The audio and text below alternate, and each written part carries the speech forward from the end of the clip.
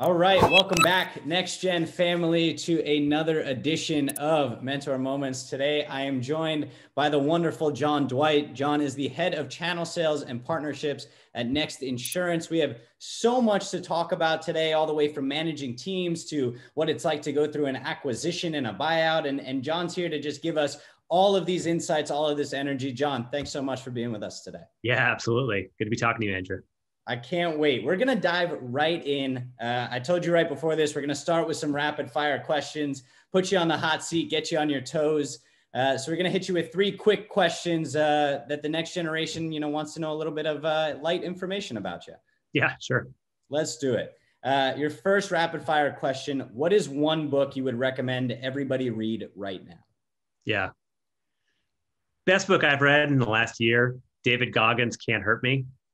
If you don't know David Goggins, he's an absolute machine, super inspirational person who's been through so much in his life. And I think I'm an endurance athlete myself. I got a lot from it, but I think even if you aren't, it's someone who's just an unbelievable, inspirational person. I knew we were going to be friends the second you jumped on, and this book just reinforces that even more. But we'll get into some more of that later. Your second rapid fire question for you: talk us through your morning routine and how you set yourself up for success every day. Yeah, interesting. Taking off that first question. So I'm not a standard person. I recognize that. I get up at 5 every morning. Being active and working out is super important to me. I wake up. I used to be either going for a swim, a bike, or a run with pools less accessible. Now it's a run or a bike. When the rest of the family wakes up, we have breakfast and coffee. So, but the very first thing, it's getting active and getting my workout in is like, that's the thing that centers me every day. I absolutely love that. And your final rapid fire question: what is perhaps one productivity hack that you might have that allows you to keep performing at your best level throughout the days? Yeah. I think personally for me, it is, I'll call it just being hyper focused. And I mean that in 2 ways. One is that when I'm working, that's what I'm focused on. And then when I'm off, I'm not focused on work at all. And it just helps me to be super productive for me, it's roughly the hours of 8 and 5. And then being off gives me the time to unwind and recharge, and I'm ready to go the next day. I love that. I think that's so important. I think a lot of people are like, oh, I got to always be on, I got to be checking my email at 10 p.m. But being able to have those defined focuses can really help people actually get more done versus, being on all the time. I think especially now in the COVID period when work structures are really weird, people working from home and there's no good physical separation. I think having, and whatever it means to each person, whatever mental separation is, however that looks, it's just important for people to find that for themselves. I totally agree. I find myself sometimes I'm in bed on my email. I'm like, what am I doing, man? Like, I need some better separation than this. But I think being able to keep finding that, especially in this time, is hugely important. Yeah. Awesome. John, you made it through the rapid fire round. We got some awesome information on you. We'll have to have a David Goggins talk post this interview. But I want to dive in right away into, you and some of the work that you've been doing throughout your career, obviously spanning multiple companies, multiple industries, different titles even. But I think, one that I've seen pop up a bunch for you is this concept of partnerships. And, you've been in charge of partnerships in a few of your roles. And I think for, all of our audience watching, what in your mind are the key ingredients for forming valuable and long-lasting partnerships? Yeah, I'll give you kind of a general answer and then get more specific. I think generally the most important thing is that having the role really well defined in terms of what is the company's strategy and what is the important thing to get from partnerships. Partnerships can mean a lot of things. It can be sort of working with 1 or 2 big major companies on a lot of different initiatives. It can mean looking for companies that can help you fill product gaps. The partnership roles that I've been in have really been sales oriented. And the clarifying metric there has been revenue generation. And so for the current one and the last couple, it's really been around, it's companies where they're looking for, how do we create revenue outside of kind of our direct channel. And so working with partners is a way to become a new area of revenue growth. Absolutely. I think what's really interesting is, obviously, I don't want to say you and I have the same role, but a similar role in a lot of ways. And I think a line that I always look to toe is, how do you form partnerships where, maybe the partner you're asking for revenue from isn't getting revenue in return? And how do you create like an environment where they're happy, even if one side it feels like might be getting at least monetarily the more favor? Yeah. No, you nailed exactly the essence of partnerships. And it should be part of the very first conversation every time is, what is the motivation for your potential partner? What are they looking for?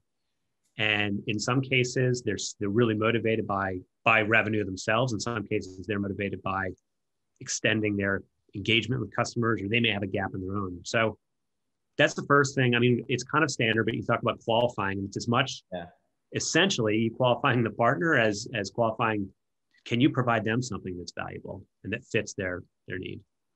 Absolutely. I think one thing you hit on too, right in the beginning, that I don't want to say surprised me because I should have known, but somewhat surprised me, is that the first focus is internal. What do you want from a partnership as the person, as your company, to make sure that, you're going into the calls understanding if somebody's like, hey, this is what we're looking for, you can pull back and realize, hey, this might not be a fit, versus just trying to appease everybody. Yeah. The reason it's super important is the obvious reason that you won't be successful with a partner. But frankly, the thing that maybe people don't think about is you won't be successful internally either. Because when you're in a partnership role, you're essentially you have one foot in the company and one foot out of the company. And the one foot that's in the company needs to be very aligned with your executive team and the rest of the company around what you're actually trying to do. Otherwise, you can bring a lot of potential partnerships that get knocked down after you've put a lot of work into trying to structure them and put them together. Definitely. Taking a step back a little bit, and I want to get back to where you are now. But first, you've been part now of 2 acquisitions. Is that correct? I don't want to mess up the numbers. Yeah, that's right. Yeah. And you're speaking to an audience of next gen entrepreneurs, people that are building businesses that, might want to get to some sort of exit like you've had themselves. So I wonder if you can talk us through a little bit about that experience and what it's like to go through that. And then maybe like how you bounce back and go to the next thing when you've been so invested, in a company that's now been acquired. Yeah, there's a bunch there in what you're asking. I guess I'll say, okay, so first, what's it like to go through the acquisition process? The primary thing I would say is distracting. Distracting for the execs involved in it, distracting for the employees of the company. And I say that just because I don't know that people really internalize what really happens in a sale process, but it can go for months. You're talking to a lot of potential buyers. The most important thing in my mind is you have to stay focused on running your business, and you have to help your company and your rest of your team stay really focused. Answer the questions they have. Obviously, the acquisition process is important. Yeah. But what you're selling is the company and your performance that has to continue. And that's the most important thing I think to think about. Yeah, don't be too distracted by the shiny object that might be the acquisition, and stay on, what is the core, so that the acquisition can actually happen. And they're not like, hey, in this last 6 months, your performance has dropped significantly. Yeah, because remember, what they're really buying is what you not only built, but continue to build. And so the best way to make yourself the most attractive tech acquisition candidate is just to keep doing what you've been doing that made your company so successful and got you to the point where an exit became possible. Definitely. And then the second part of the question, how do you step away? How do you go from, you're fully invested in this company that's now been acquired to, okay, what's my next step, my next move? Yeah. So part of this, I think, is that if you're part of any small company, your role and your life is changing probably every 3 months, maybe every 6 months. Every small company I've been a part of, it's constant change, right? An acquisition obviously is a bigger type of change. But my advice is you go through it, you see what things are like on the other side. In some cases, depending on your role, maybe it's great. Maybe your role got bigger. In some case, maybe it's not. And you just have to be able to constantly reevaluate if you're getting what you want from your career and your role in the role you're in. That is likely to change pretty dramatically after an acquisition in ways that you can't anticipate before. but just be open to what's there on the other side. And if it's not the right fit, it's not the right fit. Definitely. And I want to bring it now to the lens of the world that we're actually living in today. So for the people that are listening that don't know, your company that you were working at simply got acquired by Flywire back in February of this year. And then you went into the pandemic kind of looking for what was next and managed to find yourself this new incredible role at Next Insurance. So I think for our audience listening, talk about how you managed to, kind of find that even during this time where I think a lot of people are like, oh my gosh, there's no way, there's no job flow whatsoever right now. Yeah. So the first part is that companies that are really performing well have continued to perform well in the pandemic. So one thing that surprised me is at Next, we've onboarded dozens of people. Wow. So for context, when I joined the company, we were about 300 people. The company has grown over 15% in the time of the pandemic. So, there are companies definitely that are hurting through this, but there's also companies that are performing really well and continue to grow. And then in terms of actually finding a job, I would say, people always talk about networking. I think it's true more than ever now, especially as there's more, LinkedIn is a bigger factor. Just people are able to connect much more through networks. And, what people say is true. Just let people know that you're looking. Yeah. Reach out and get in touch with yours. The way I found my role is through networking and through broadcasting that I was looking for a role, and that's how the conversation started. I love that. And just for our audience watching, tell us a little bit about Next and what you guys are focused on and perhaps what you're excited for given that things are still growing and moving for you guys. Yeah, absolutely. So Next is focused on small business insurance. And if you're not familiar with insurance, which I was not before I got in, but there are a lot of different pockets or services that have been started in the last 5-10 years, focused on serving small businesses better. You see it in e-commerce, in payments, in insurance, in a lot of places. And so Next is one of those players. And the size of the small businesses, there are tens of millions of small businesses. And then the gap in terms of what they had been receiving from legacy players in insurance and what they need was big enough that a player like Next starts out and within 4 years grows to be a $2 billion value company. So to your point about what's exciting, that type of growth is really exciting. And more so than just the growth on paper, what growth really means is just that there's a lot going on. There's a lot of opportunity to come in and have a big impact. And then there's also a big need and a big expectation that you can come in and have a big impact. So I think if you're the kind of person that's at a small company, you're probably there because you like to have that direct impact on growth. And being in that situation is really exciting. Yeah. Speaking of impact, I think it's a great leeway into, you've now throughout your career managed a bunch of different teams. Some huge, I feel like back when you were at PayPal and, some kind of, in more of the startup world, but across all of it, how do you ensure that, people on your team are staying motivated, staying inspired to keep doing what they're doing to allow you to keep doing, what you need to do as the leader who also has a job of his own as well?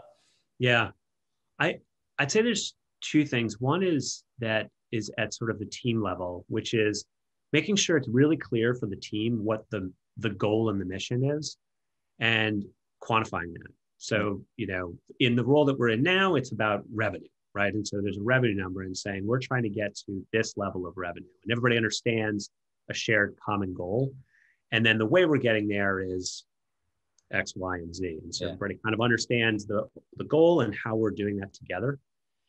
And then the second piece of it is at a very individual level, everybody has different skill sets, expectations of their role, where they want to go in their career. And so being able to understand with people, what are you most motivated by? And in the context of what the team's trying to do, what are the things that really motivate you that you're interested in? What do you want to be doing now? And where do you think you want to be going? And it's not like I learned that through magic. I mean, frankly, that's the things that have motivated me in my career. And so it's the things that I try and work with when I'm coming in with a new team.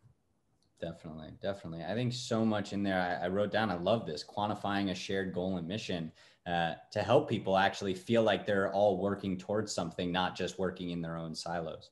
Yeah. So it's interesting. Sometimes in one-on-ones, I'll forget, and a lot of it I'll focus on what the person on my team is working on. And sometimes I'll get the question back, tell me what you're working on and what you're interested by. And I have to remember that it's as much, again, back to that sort of shared, it's that everybody wants to understand how things are affecting them across the team and even across the company. And that's probably even more important now when we're all distributed, and it's a little harder to do that by grabbing coffee or just being with each other day to day. Definitely.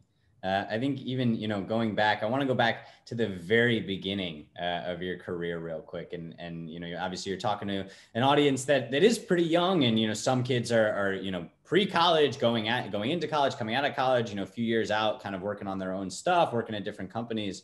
When you think back to the very beginning of your career, is there one lesson that you would want to share with that younger version of yourself, having, now been through, different roles, different experiences, leading, building all along the way? Yeah. So I'll give you a piece of advice or something I learned more in the middle of my career that I wish I knew early in my career. And that is to really, really understand what you're strong at and to really have confidence in the things you're strong at, and to understand the things that you're not strong or not motivated by. And don't try to do kind of round peg, square hole with yourself.